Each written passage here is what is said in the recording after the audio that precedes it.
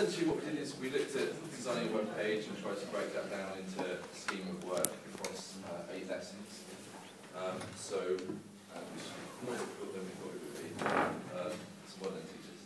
A browser, basically we started with the browser in lesson 1, we were saying what a browser is and loosely how it works, the fact that it takes pages in CSS and displays them.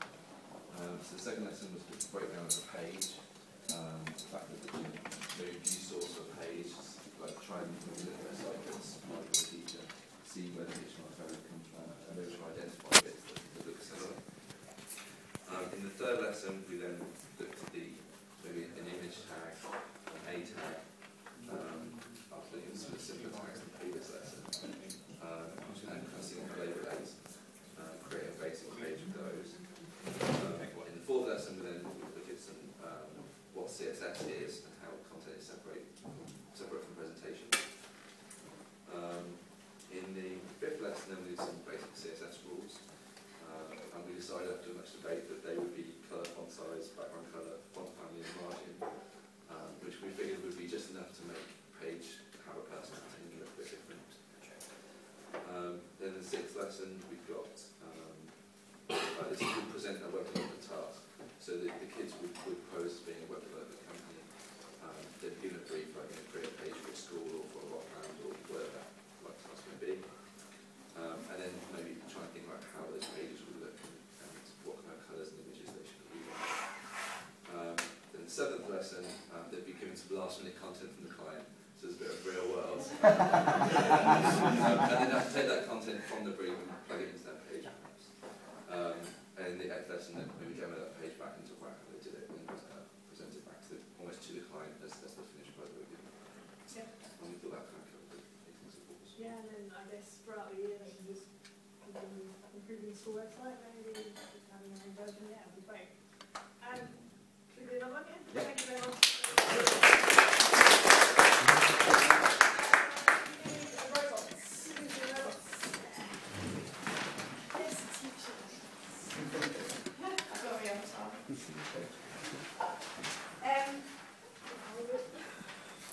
It's my tripod. It's your dolly. We looked at using robots. We did specifically break it down to lessons, but we sort of looked at the starting point and the end point, and then sort of worked out in between. So we said that the start point was they can do Scratch. It is a good starting point. And then we sort of looked that if they couldn't do that, then we'd go back to basics and do basic instructions of getting somebody to walk from one place to switch off the light and make the jam sandwich and the typical how to make a cup of tea sort of thing. So we went down there. And then we sort of moved up onto, sort of encroached onto Turtle over there, and we did a bit basics of Turtle and Python. And we also found Guido van Robot. Which hopefully will be on the screen. Which will hopefully be on the screen.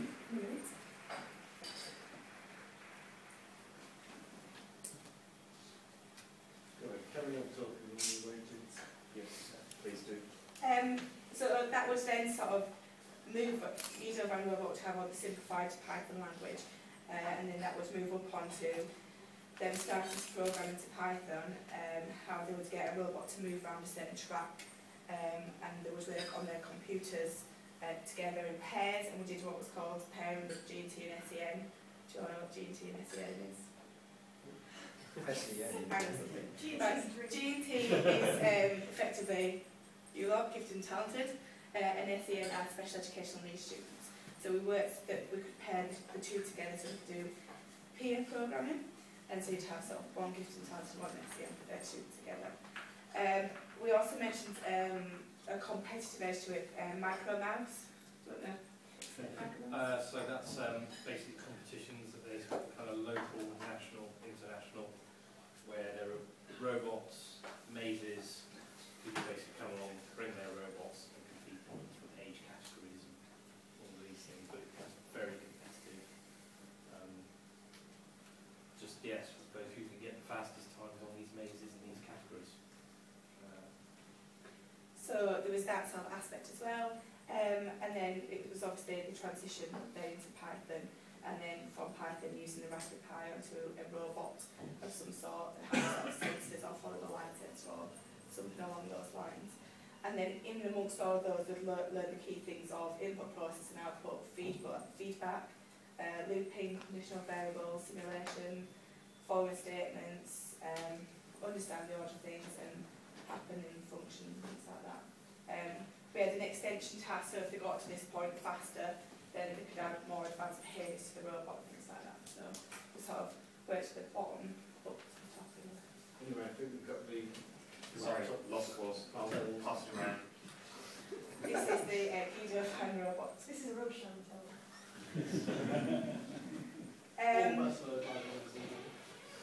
So yeah, and then we saw obviously cross-curricular links, so we thought that it could link with D&T design technology easily, even if it was just a case of making a case for the Raspberry Pi to go into maths, obviously.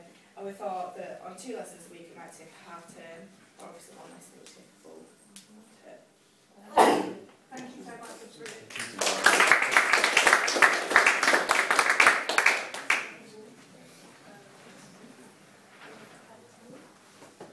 So I guess that leads us to names, really. Names terrifying.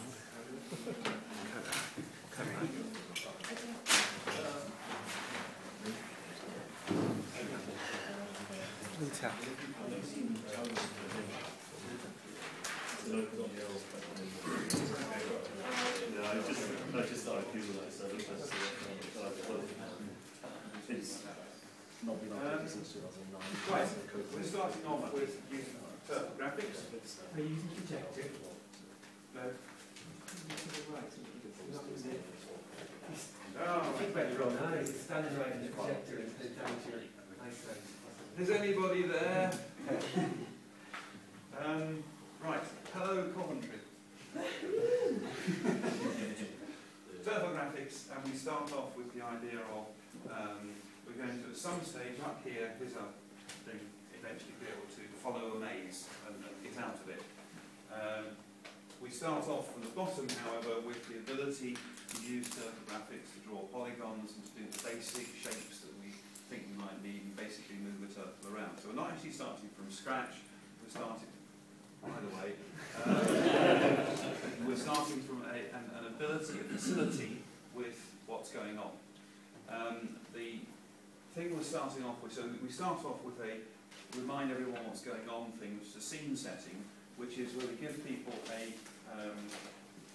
known size box to get around. So they have to sort of drive the turtle up there, then move around it in half a square and get on. That uses their basic techniques and they can do that. Then we start talking about, well, what happens if you change the size of the box and how do you know where it is. So we have to introduce some kind of obstruction facility within it. We're assuming we have a blind turtle, so the turtle can't see anything, but we're going to give it the ability to detect when it's hit something within the environment. Now we decided that was something we didn't want to do, get the kids to be involved in, so we're going to have to provide them with the first step, which is defining objects and defining how you detect that you've actually hit something. But there is then a simple routine that people can make use of, which is effectively hold your hand out, and if you bump into something, then don't go into that particular place, which is a little loop saying move forward, oh dear, I bumped into something, move backwards, and then you can make use of that logic and follow through. So once you've got that logic in your head, you can then begin to look at more complicated mazes. You can turn them around and say, does it make any difference if the indentation is on the side that you're avoiding? And this can be gradually built up into following proper mazes and getting around these things. And the competitive element of this is that you can have groups inventing mazes and passing them to other groups and saying, get out of that then. And maybe you can also time people and say how quickly would they get out of the maze and so on and so forth. We didn't get around to working this out as a timed plan because we weren't quite sure how the difficulty of some of these tasks would play out within a classroom environment. So really we're going up to something which is potentially quite extensive although there is a generalised maze following algorithm which is actually only a few lines of code. It was invented by a 12-year-old some years ago, but it does not mean to say that every 12-year-old is equally capable of inventing this algorithm. So we're not expecting people to come up with this generalised maze following algorithm, but we're actually expecting people to be able to come up with something which makes a reasonable fist of getting out of a maze, and that shouldn't be beyond a general ability. But again, we didn't do the diversity thing either, so we missed out on that. I think we got bogged down on a lot of the details about how much of this is actually presented to the classroom as a fait accompli, and how much of this are we expecting the class to actually work out themselves and do, which is why we took out the object handling as a separate thing, and we're going to give that to the class, because working out how to do collision detection is actually a different problem to solving a maze problem. So that's as far as we got. Thank you very much.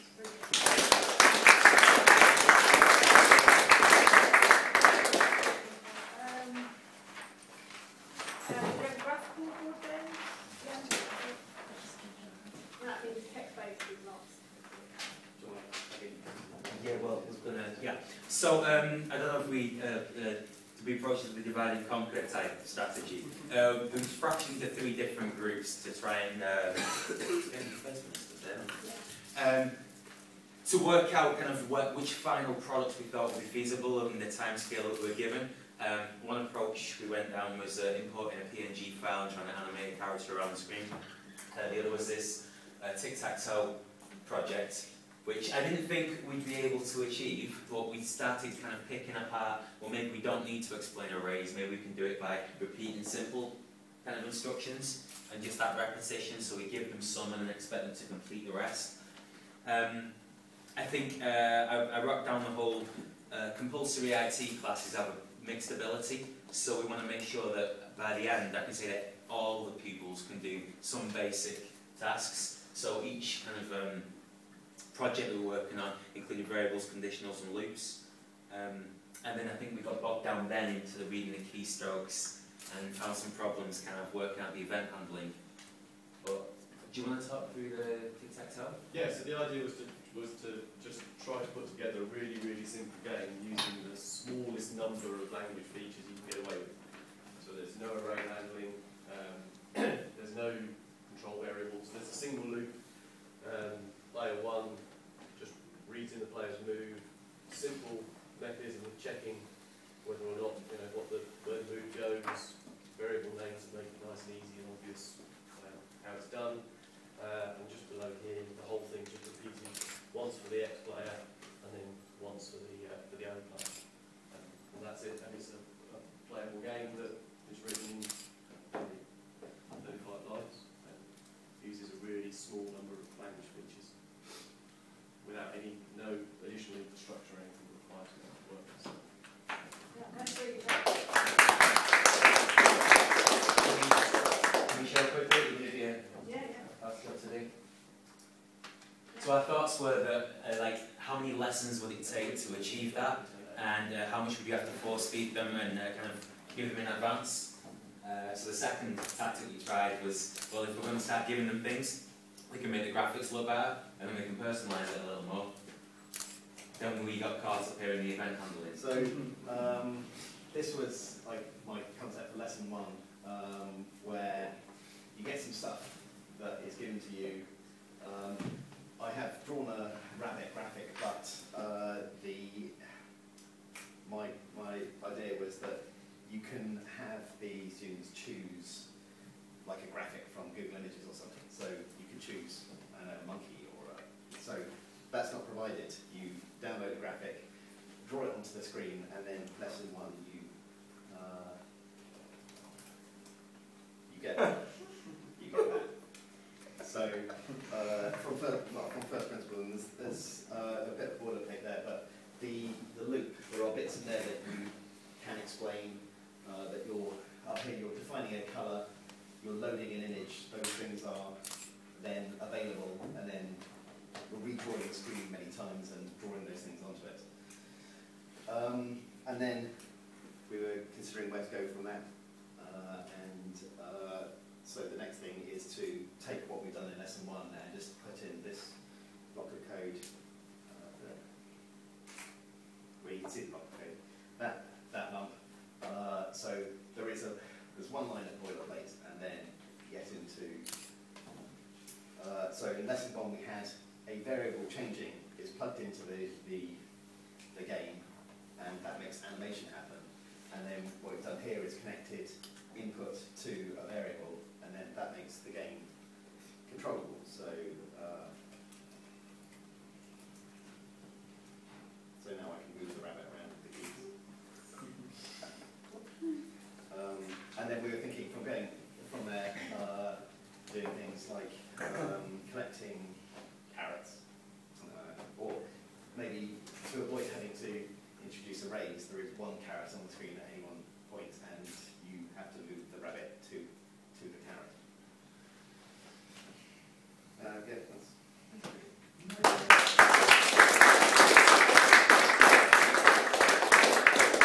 Oh, no text-based gamers, you've got some competition.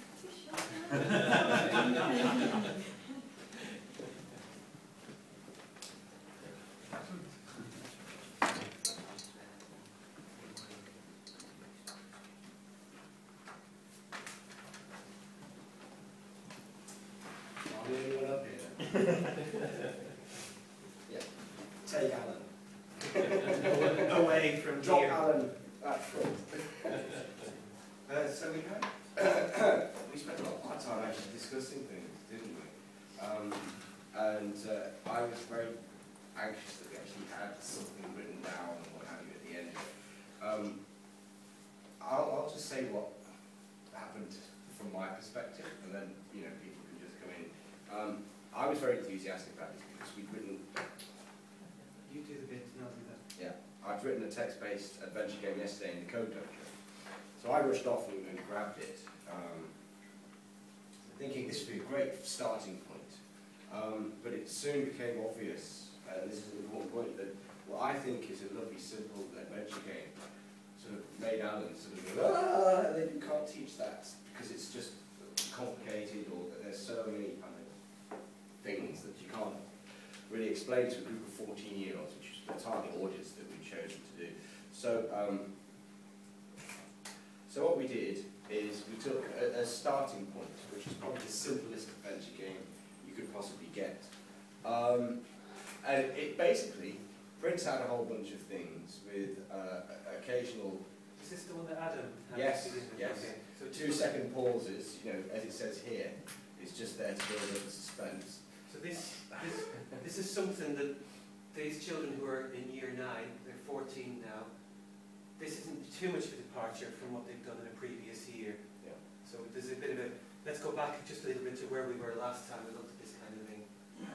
So so what we're expecting them to start, the starting point was that they've done a sort of a calculator in Python, basically. So they've taken input, they've checked it, and they've done some calculation. They're already familiar with things like print and if.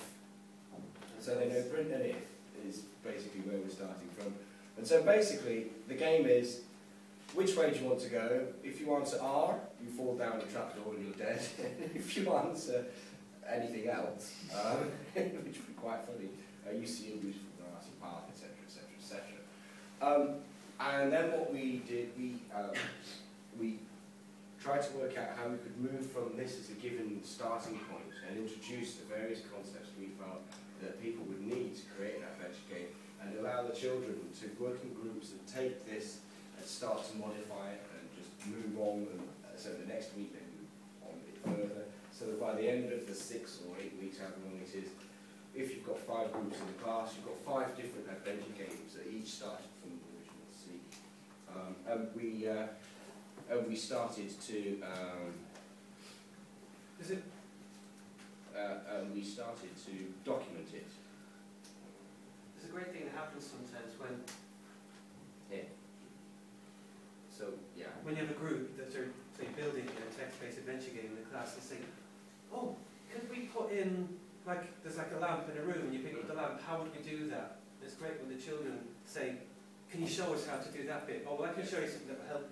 Rather than me say, right, today you're all going to learn how to put a lamp in a room. Well, we don't want to put a lamp in ours, so why should we? Yeah. So when they're motivated and they then say, or could we add in like, you could have like health, and every time you go so far, you lose a health point or something, and then you're dead. You've got to find food to Yes. feed health. Yeah. Yeah.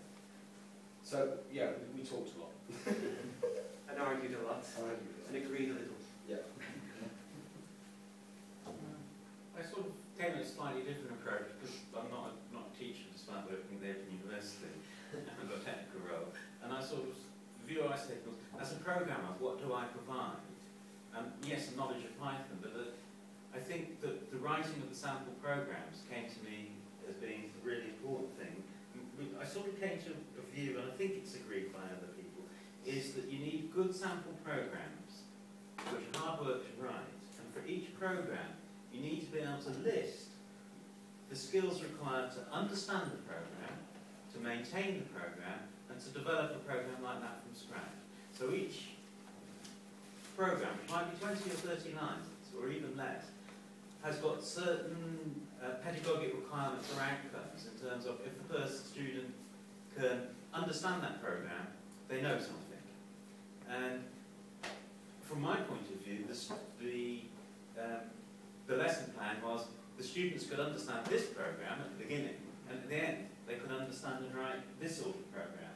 So it's a question of having a large number of programs that represent the student's progress.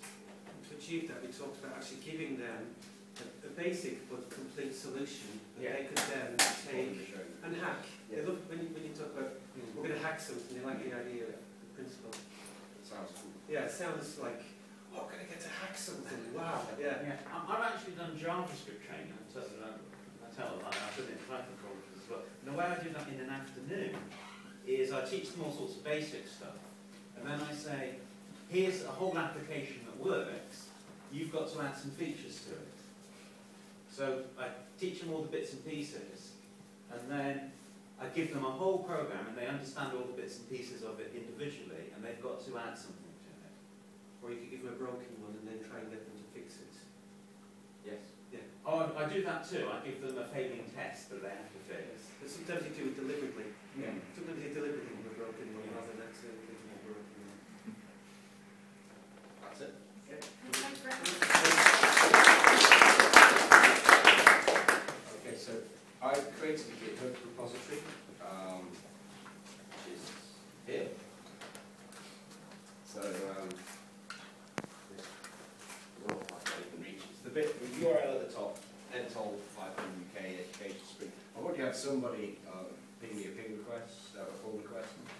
What I'd like to do is try and gather all the things. If you put stuff on a piece of paper, please try and write it up in digital form. Clone the repository, stick it in a directory for your project, and give me a pull request so I can get all this stuff pulled together.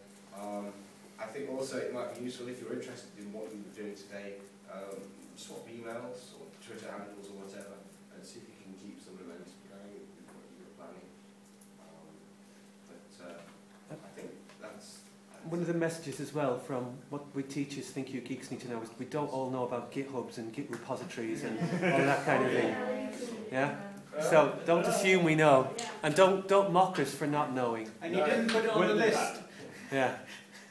Yeah, I don't think any of the developers mock teachers for not knowing something. If that's happening, then that's a serious failure on the developer's part.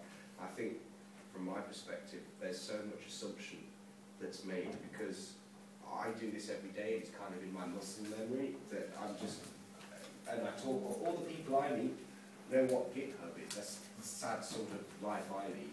I found out recently when I was designing. Yeah. So, you know. The critical thing is that geeks think that anybody else can find it out easily. Yeah. Oh, you just go, you can find it out, it's going to take you half an hour to find it. Just type it into Google.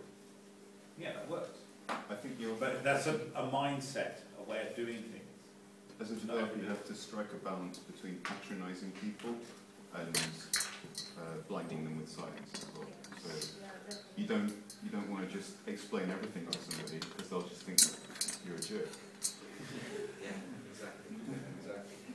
Now, it's 1 o'clock and it's going to be time for us, but before we go,